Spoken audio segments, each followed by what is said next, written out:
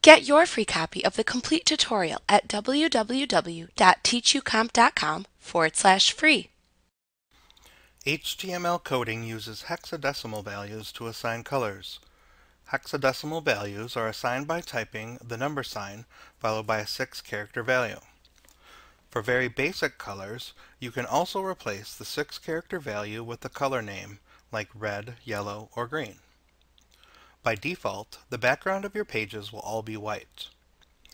To change the background color, place the attribute bgcolor equals followed by the 6-character value in quotation marks within the body start tag of your page.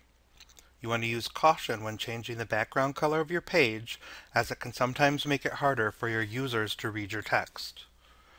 This example shows the bgcolor attribute with the hexadecimal code for blue, causing your web page to have a blue background.